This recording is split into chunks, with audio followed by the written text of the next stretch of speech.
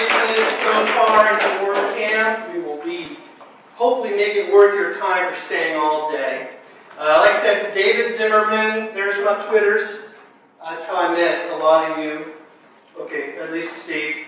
But yeah, hit me up. I love talking to you sometime. Anyway, so let's talk about SEO.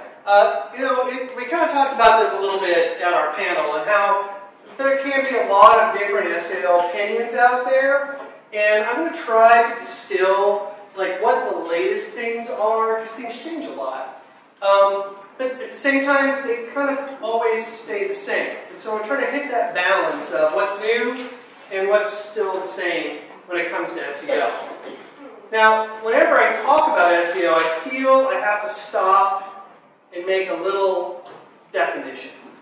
SEO is one of those phrases that's thrown out a lot that almost doesn't mean anything. It's used so much. SEO, in my definition, is helping people find what your website has offered. Okay? They're looking for something that your website has. And SEO is making that connection between them and your website. And that's it. It's really not that complicated. However, SEO gets used in a lot of ways. Sometimes I've heard people ask me, David, will you SEO my email campaign for me? No, I can't, because that's a totally different marketing channel. And sometimes people will use SEO synonymously with all web marketing. I'm not going to really talk about all web marketing today. I'm going to talk about one form of promoting your business online, which is helping people find you through the search engines. Search engine optimization. Get it? Right? Another thing SEO is not is trying to trick Google. Okay, can we just all agree that the computer processing power alone of Google outranks the brain power in this room? Let's not start to try to think of what's the secret sauce. Well, only if I made the background color and the color of my text the same color, then I can trick Google. Let's all trade links with each other. No.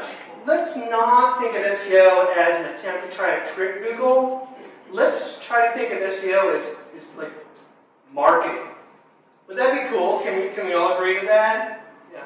Another thing SEO is not it's not set it and forget it. Sometimes people say to me, hey Dave, will you SEO this for me? It can kind of set you up for success. But SEO is really a long-term investment. It's a process you need to follow in order to get Google to understand your site so that you can eventually get the traffic, so you can eventually connect with your customers, so you can eventually actually make money from your site, right? SEO is a process. I don't really sell products, for example, that's like, you've been SEO'd. Like I have a magic wand, congratulations, you've been SEO'd. That's not how SEO works. It's a process. It's a campaign. And so I feel like unfair if I don't kind of clarify what we're talking about when we talk about SEO here. I just want to get on the same page so we get all of our definitions together and you know what you're coming to. If you want to learn how to SEO your email, then this isn't the talk for you. Actually, talk to me and we'll put you straight. But that's what we're trying to get at. You following me? Does this make sense? Okay. So let's talk about SEO. And I like to think of SEO as four simple parts. And it always starts with measurement. No matter, in fact, it's almost like if we can't measure it, it doesn't really exist. Now, this isn't really an SEO thing. This is like all web marketing. This is the power of web marketing, right? We're not buying an ad on a bench at the bus stop and hoping someone sees it and knowing that if enough people see it, surely some of them will become customers. Like, that's old school marketing. But when we do digital marketing, we should know whether that customer became a customer from the source and how many customers became a customer we should be able to backtrack exactly into the customer, right? That's why not just SEO, but all web marketing needs to start by measuring it. The second part to SEO is, can Google crawl your site? You know, Google crawls websites all over the world to add it to its index in order to even decide whether or not to serve a page in response to a query. But before it can even do that, it actually has to be able to even read your site in the first place.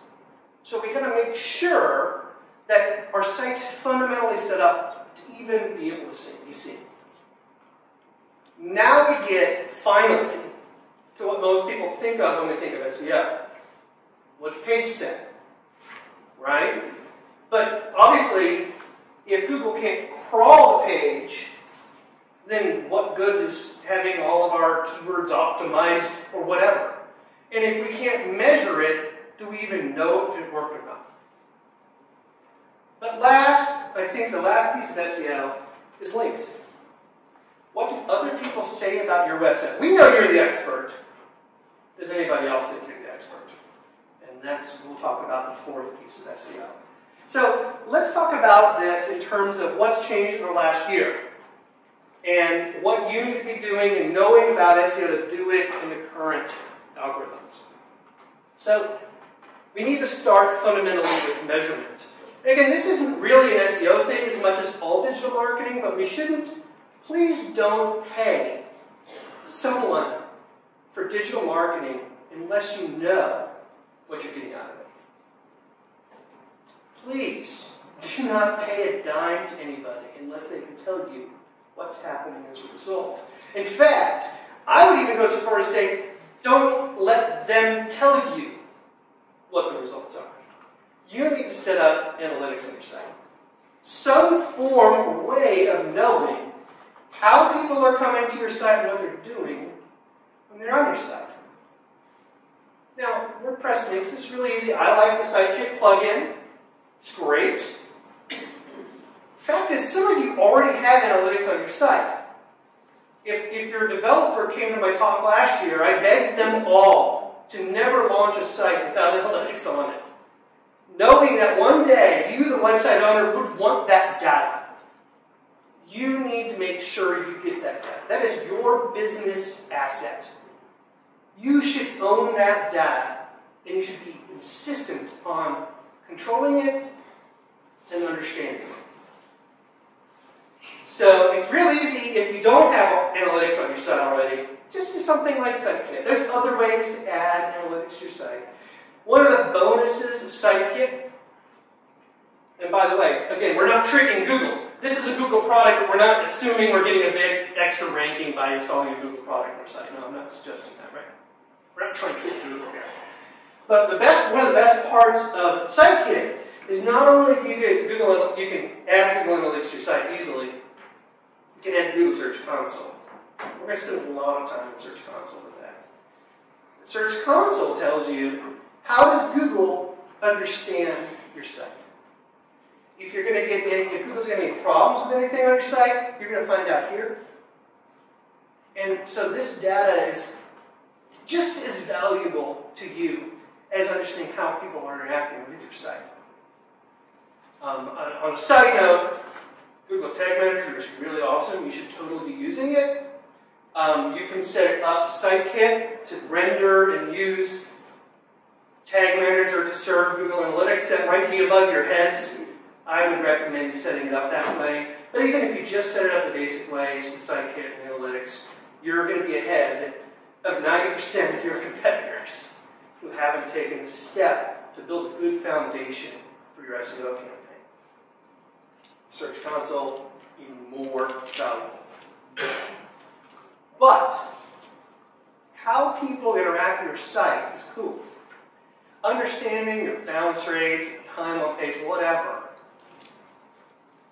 There's a lot of data in Google Analytics. It can be really overwhelming. It can almost cause analysis paralysis. But if we focus on what do we really want out of our marketing campaign or SEO campaign, that helps helps us make better marketing decisions. Now, I talked about this at WordCamp Atlanta. Look it up on WordPress TV. I'm trying to develop a measurement plan for your business. But the idea is, what does your website do to make your business money? It's not rank. Right? Everybody in SEO likes to talk about rank. Okay, baloney if you can actually track rank objectively and truly. Don't believe that. Because besides the fact that rank can be such a misleading metric, you can feel like you're being successful, but rank doesn't really accomplish much if no one's searching for that phrase. That's how all those email spammers who say, I'm going to guarantee you ranking number 1 on whatever, they basically find a term that randomly you do already rank number 1 for and say, see, I did it, now pay me $100. Right? It's baloney. It doesn't help you unless that rank is producing traffic. But guess what? Traffic ultimately is a business expense. If you are so successful in your marketing campaigns that you are generating a ton of traffic, you better have a good web host, and you're going to have to pay some good money for that. So in a way, traffic is more of an expense than a goal. Besides, what good is having traffic on your site unless that traffic becomes customers? So whatever a customer looks like for you, before you start any marketing campaign, make sure you can track it. And Google Analytics actually makes this really easy by setting up a goal. Now you might be setting up an e-commerce goal if you're selling products on your site. A lot of us offer services, so we want to offer a lead generation goal, a form submission, right?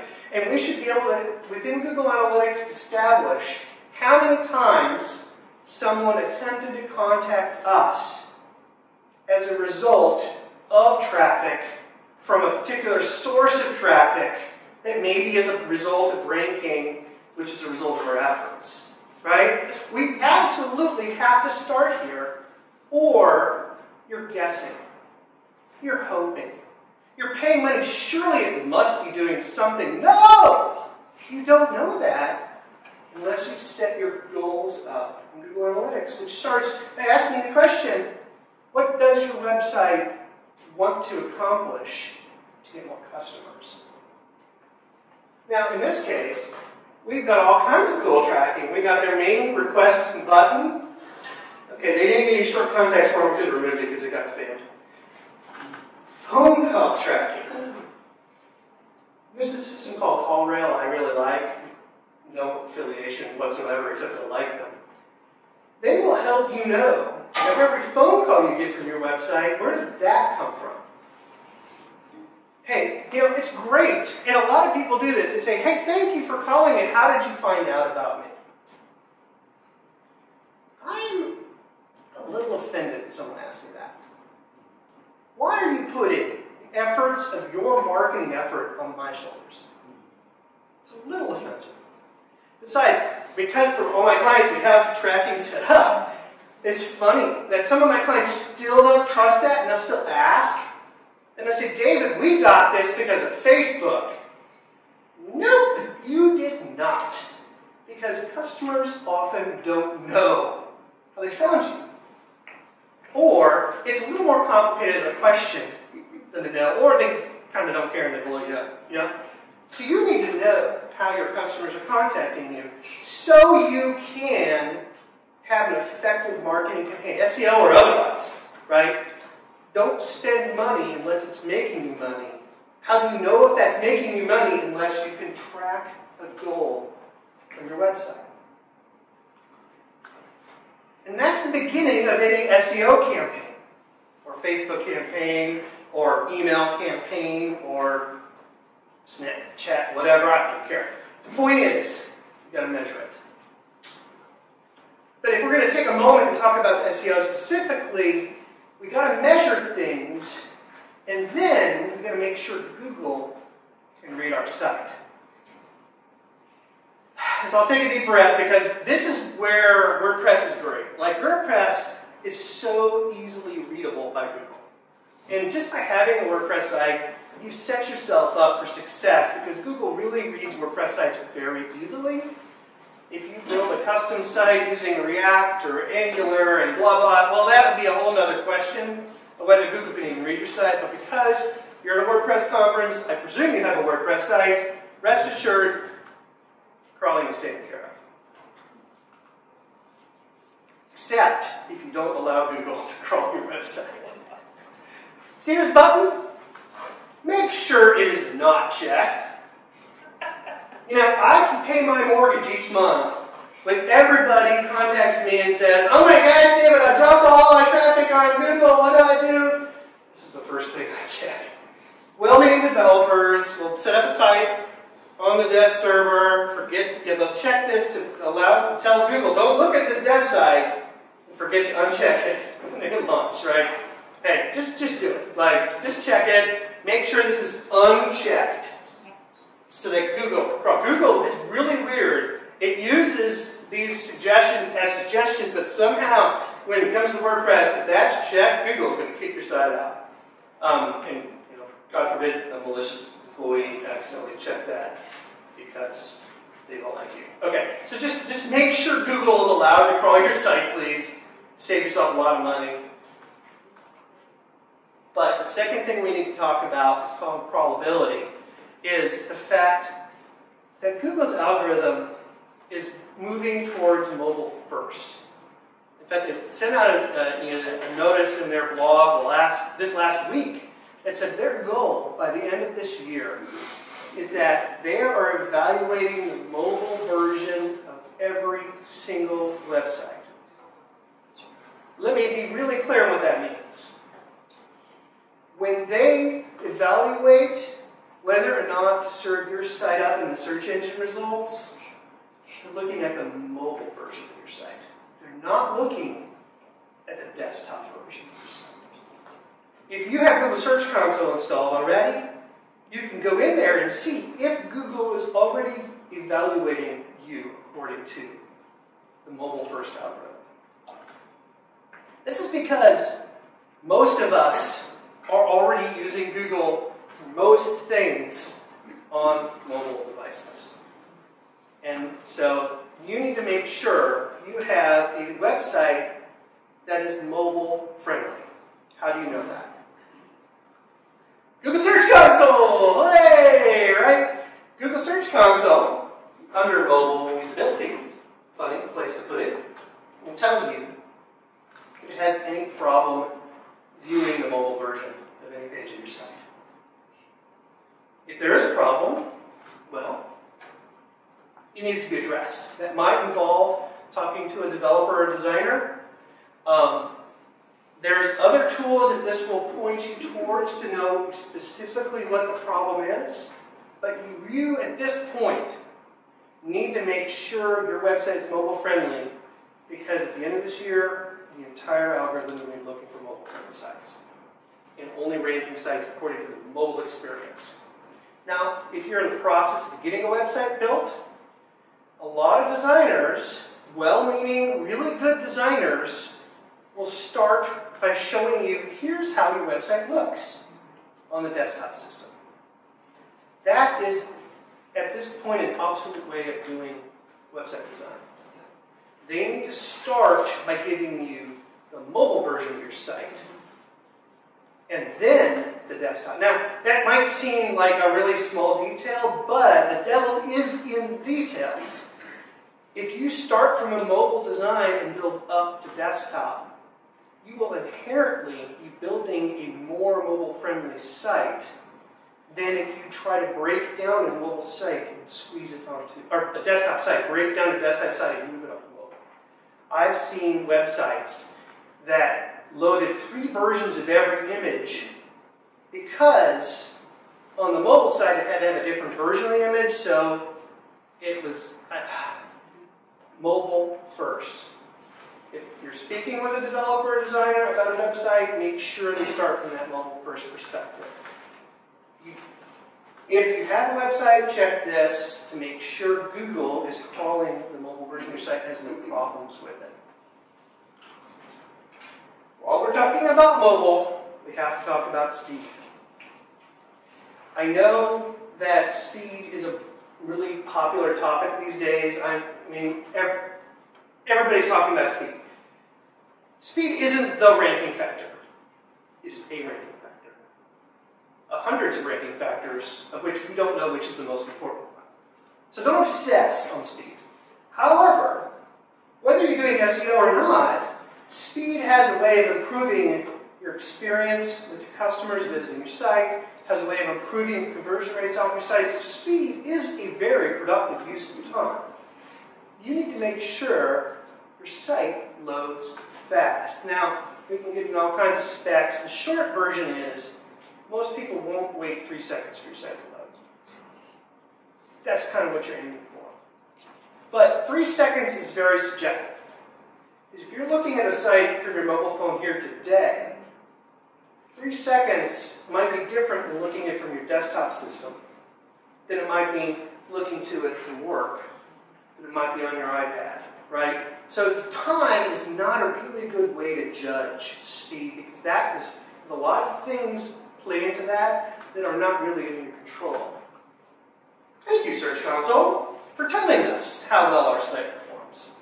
This is a new thing that they've released very recently, hence they call it experimental. That tells you how well your sites are performing speed-wise. Caveat, I have never seen a website perform well according to this report. Ever. I've worked with a lot of developers. We work really hard to make websites that run really fast. And for some reason, this report just never likes it. I'm predicting Google is going to improve this report. They're just saying, hey, we're busy doing other stuff, so they tag it experimental so they can have some culpable deniability, right? But this is a great way to start anyway. Look through this. What I recommend my clients do is aim for less red first. What happens when you get less red is typically you'll get more yellows. That's okay. It's really hard to get greens. This is a website we actually worked in January to get more greens. And it worked for a little bit, and then this report decided that I didn't like it for some reason. Again, this is a tool to start with. This is not the end of all things. So, because I'm really not trying to talk to developers, I don't want to get technical about page speed. But let me give you some advice that anybody can do to improve your speed on your site. First thing is imagery, right? I know that 10,000 pixel wide, 10 megabyte image is beautiful. Ain't nobody got time to wait for that to load on their website. Only use images as large as you need them to render on the page. Okay? There are plugins you can use that can help shrink these down. WP Smush, or is it WP Smush? Smush. It's a great one. I use it in Imagify. Anyway, just watch your image sizes. That really affects page load speeds. Another thing that causes a lot of problems with speed is poor web hosts. No one sponsors me to come to WordCamp, so I'm not going to recommend a web host. Hey, funny how that works. But oftentimes you get what you pay for, right? You buy the $10 a month plan from a web host. It's shared. It's not going to do very well. Sometimes you need to spend a little more money for your host. But guess what?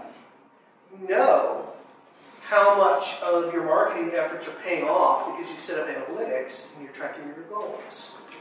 So now it's not an expense as much as a justification to make more money. Because you started by setting up your analytics properly, to track your goals, to see how many customers you're getting, about how much you made from your customers. Now it's an opportunity to make more money by paying for a better web host. Another thing with WordPress especially is those plugins. Like, if you're not using it, remove it. Don't deactivate it and leave it in there. A lot of these plugins are poorly coded. So you need to deactivate the plugin and remove it. Because if you just deactivate it, sometimes you'll actually keep the code on your page. It's really strange. That's some of these work. But the best advice I've ever heard on page speed, and this is something anybody can do, is the fastest thing to load on any page is the item you don't put on it. Do you need a 10-image slider on your homepage? Do you? I mean, really? Nobody cares. Like, take it off, right? Just ask yourself, does this whatever, widget, video, image, plugin, anything really make you more money? If not, no matter how much you love it, maybe you should take it off. There's a lot of talk about accessibility when it comes to SEO. I better check my time. I'm not even halfway through yet. Let me just say that accessibility is an important concept that we should all consider. But I think Google is making an issue of accessibility that has nothing to do with WordPress. There are a lot of developers who are building JavaScript framework websites that are inherently not readable by screen readers and are inherently not accessible. And this is Google's way of saying, hey guys, when you're building those websites, make sure people can read it. The fact is, a lot of the things that make accessibility work, WordPress does out of the box. But not everything. So let's, rather than alienate people, let's include more people that could potentially, we could help through our business. And let's take some time and work on accessibility. And I think what you'll find is you're accidentally working on SEO at the same time. There's an audit tool I like to use called web.dev. They had a little accessibility report. Oh my gosh, David, your website, Reliable Acorn, has an 85 SEO score. Why am I listening to you? Who cares, right? This is actually the worst SEO score metric out there. This offers you no value. I do fine with an 85 score. But for accessibility, performance, which is speed, best practices, which is often security, throw your website, a web page, into web.dev and see what Google has to say about it. There might be some opportunities for improvements, reaching new customers. So, SEO is about measurement. Once we know how people are finding us and that they're becoming customers, we want to make sure Google can even crawl our site. Once we know Google can crawl our site, now we're getting to what most people think of as SEO, content. This is where I have a lot of fights with developers, or designers especially, because designers don't like words. But Google needs words.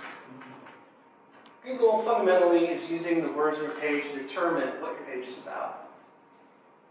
Now, I like a good image. I'm a very visual thinker too. But if I see an image of a lawnmower on your website, I don't know why that's there. Do you sell lawnmowers?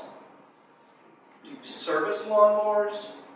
Do you really just appreciate a good lawnmower? I don't know what that image means. I need words to explain to me what it is that you do with lawnmowers if you want me to be your customer. Don't think that images versus words on your pages. You need to make sure and speak your customer's language if you want to be showing up in Google. Now, whenever I say that, people say, well, how many words do I have to have?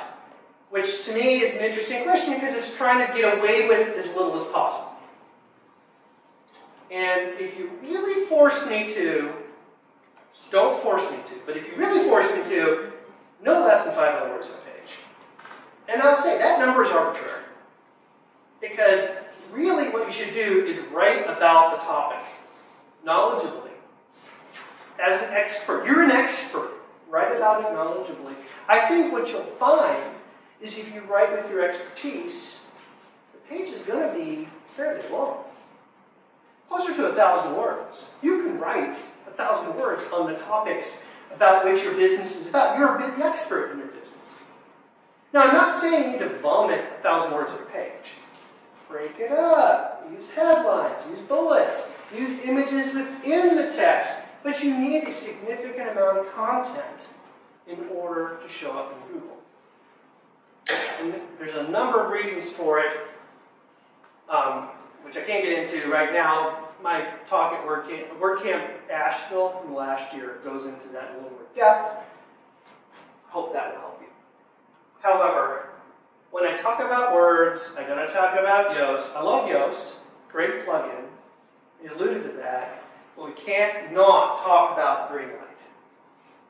And kind of like I alluded to in the panel, I have a love-hate relationship with that green light.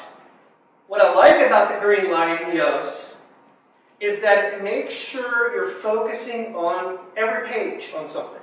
Focus is good. If you're trying to rank for some topic, putting that word on every page of your site doesn't help you. Every page should have a clear focus. Problem with the Yoast green light is obsession. People will become obsessed with that green light. And I've seen them make some major SEO mistakes to try to earn that green light. But the biggest problem with Yoast green light is that Google isn't looking at keywords anymore.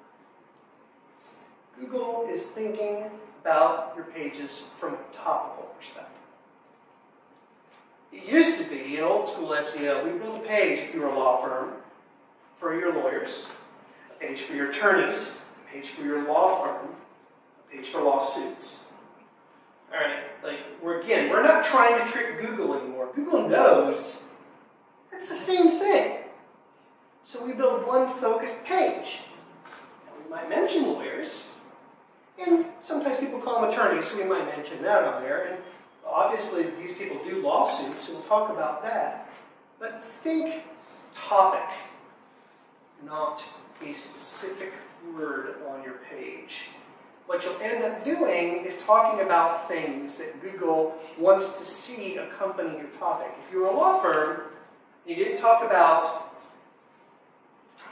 cases or judges or precedents, then that would be a little odd. Well, how do we know? Well, so if you write for 1,000 words, what you'll end up doing is you'll be including these other related phrases that Google is really looking for in your page. But if you do the minimum, it's going to be really hard to, you're going to squeeze your keywords in there too much. Following me? This is a little, I feel like I'm not being very specific. Whenever I talk about content, inevitably people say, that's a lot of content, so I'm going to cut corners. No. I've seen some crazy stuff before. I'm going to say the same page, but I'm going to replace the word lawyers with attorneys in specific content. All right, that page is ranking number 1, so I'm going to take their content, put my content, put it on my site, and change my company name. No, that's silly. That's trying to trick Google. Let's not try to cheat. Take time to write unique content. But, and this is one of the problems within WordPress, WordPress has a way of duplicating your content if you're not careful. Have you ever noticed on some WordPress blogs, you can read a post, that you go to the category page, the entire post is still there. You go to a tag page, you can read the entire post on that page. Go to the date page, you read the entire post on that page. Have you seen that? You're basically giving Google 3 or 4 copies of your content, and you're duplicating it on your own site. There's all kinds of problems with doing it that way, but WordPress has an easy solution. The read more tag. Use it. Go in there, a couple paragraphs, a couple sentences, and what this does is it prevents your entire post from appearing on an archival page. And if someone wants to read the entire post, they have to go to the actual post page. Now, if you're a developer, there's a way to do this in the functions.php file, so you don't literally have to add this on every blog post you ever write. But if you don't, you can at least do this to prevent the entire post appearing on every archival page you have. Hence, preventing duplication on your site. This helps Google focus on the landing page that you want people to land on in response to the queries. So I waxed eloquent about images and how images are bad, but they're not. Last year in Google I/O, they spent 2/3 of their time talking about imagery. This is because what's going on is a lot of people are going to Google image search to search for services. Not just products, for services. That's the first place to go because they want to see the pictures. Personally, I think this is Google trying to compete with Facebook and Amazon, and Instagram, which is a very image-centric method. So, what does that mean for us as WordPress users? We got to use the featured image. And I'm breaking my own rule here. We kind of can't get away with stock images anymore. Take the time, take a nice picture, it's relevant to your topic, put it in there as a featured image. Why is this important? Because Google's moving mobile first. Have you ever done a Google mobile search recently? They're actually inserting images next to every search engine result in mobile searches. Where are they getting them? Featured image. You don't have a featured image on your page, you're just getting the blue links. Maybe a registration. So take some time. Add the featured image. Where this helps too is one of Google's latest products, Google Discovery, where Google on mobile devices is actually answering questions before you know you need to know the answer to it. They are suggesting what it thinks you need to know. And that is very image-centric.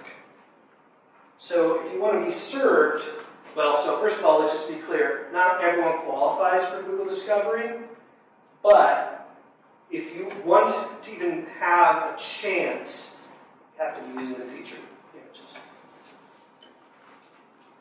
Schema. Schema is a way, kind of invisibly coding things for the search engines that most humans don't see. It's a way of helping Google understand what a page contains. So, for example, if we see 3 numbers, dash, 3 numbers, a dash, and 4 numbers, we typically know that's a phone number. But it could be any number of things. We can encode that as schema, and Google immediately identifies that as a phone number. Right? We humans are really good at understanding patterns, but computers aren't. So schema helps the search algorithm understand what each thing on your page is about. Now, there's a lot of schema do's and don'ts. In fact, over the last year, a lot of things changed with schema. Google has removed organization schema and has cracked down on review schema. You can't have review schema on your site unless you're selling a product. And even then, they're being very strict. You will get a nastygram in your Google Search Console if you try to cheat Google and put review schema on your site. However, there is still a lot of great schemas to put. Thank you, Yoast. This is one of those things that Yoast does out of the box, right, without you even have to think about it. And if you go in the Google Search Console, you can see the results. There's my mobile usability. Uh-oh, I have a page that's not mobile friendly. I'll fix that when I get home. Logo. Notice it's getting smaller as Google stopped acknowledging organization schema. Site link search box. That is what they call the website schema. Yeah, I don't know why there's a schema on a website saying this is a website, but there is, and Yoast installs it for you automatically. What happens is, if your website has enough traffic, you will get a search bar for your site within the search results. Now, not everybody earns that, but to have that even as a possibility, you need website schema. Yoast will put that on there for you automatically. Oh, back to schema. One of the things I really like about Yoast is that it adds what's called article schema to your blog posts.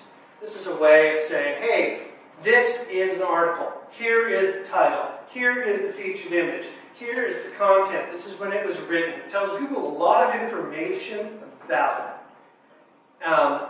This also is one of the factors behind Google Discovery, but it also it's one of these weird things. Google does not obviously talk about SEO very much because they make money from paid search, not from SEO. But for a while, in the schema guidelines in Google, it said we will actually rank your page better than article markup on your pages. I don't know if that's true anymore. I kind of am a little suspect that that's the truth. Again, my strategy is not to trick Google, so I'm not trying to follow the latest thing, but if you can add it by the plugin Yoast that's already adding it to your site, well great, why not? So, SEO is about measurement, crawling, content, and links. This is fundamentally what made Google a better search engine than the others, and why we don't really talk about Bing. Although Bing uses a very similar algorithm to Google these days. Let's just think about what a link represents. If we go into a room, and there's a lot of plumbers in that room, who's the best plumber? Is it the plumber who has a plumber on his hat, on his shirt, on his business card, on his truck outside? And the plumber who says plumber more than the other guys in the room who say plumber? Or is it the plumber who everyone in that room goes, that person there, she's the best plumber? Right? Clearly, that's the best plumber. That's what a link does. A link is a vote of credibility from one site to another saying, that one there, they are the experts. It's not about just optimizing the content of your site. That's how Google knows what your page is about. But not how Google decides who is the authority on that topic of that page. Danger, danger, danger, danger. We got to be really careful when we talk about link building, because we all get these spam emails, I'll bet you 1,000 links to your website. Don't do it. That's a great way to get your website kicked out of Google. Quality over quantity. Think like a PR firm. Why on earth would anybody link to your site? What do you have to offer that no one else has? What is the unique selling proposition of your business? These are the kind of questions you have to ask as you try to find reasons why someone would link to your site before you even begin the process of trying to get people to link to your site. But while we're talking about links, one of the good news is that Google really cares about internal links within your own site. This I've heard referred to as a hub and spoke system, where you have a page focusing on one topic, and then perhaps the blog posts relating to that topic, all linking back to the main page for which you think is the best page to sell that service or product on. I typically, within WordPress, use a page as the page that is trying to attract and make a sale, and these blog posts to talk broadly about a topic, oh, and by the way, I offer that service. Linking to the main page for that topic. This is used by Google to determine what page on your site is most important for that topic and pass link juice to those pages as you build links to your site. Don't neglect this. Yoast has a measurement in their pages saying how many links are going to each page. If you have pages that aren't getting links, even from your own site, start there. Errors. Search Console will tell you under, what do they call it, coverage report, if Google's having any problems understanding the page of your site. One of the most common things as it relates to links is if someone's linking to a page that doesn't exist on your site any longer, you're no longer getting credit for that link. Oftentimes, clients will call me frantic. I just launched a new site. It's beautiful. No traffic from Google. That's because the developers did not make sure to install 301 redirects from the old version of the URL to the new one. I worked really, really hard to make sure some of my clients didn't change a single character of their URLs just to avoid having to do redirects.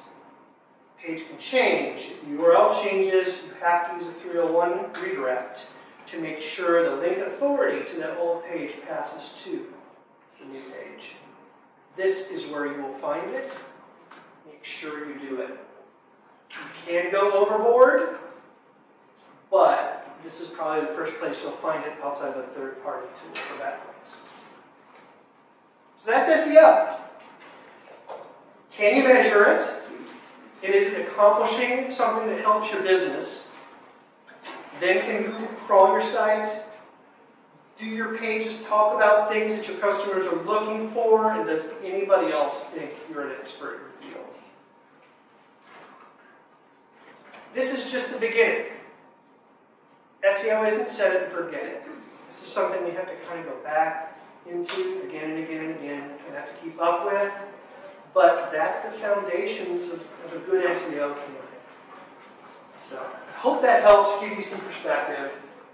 I'm developing this tool. This is the time where I get to plug. So the SEOgameplan.com, I'm going to be walking people through this. I'm just starting on this thing. So I'm looking for beta testers. Sign up for free. Tell me where it sucks. That's the only thing I ask.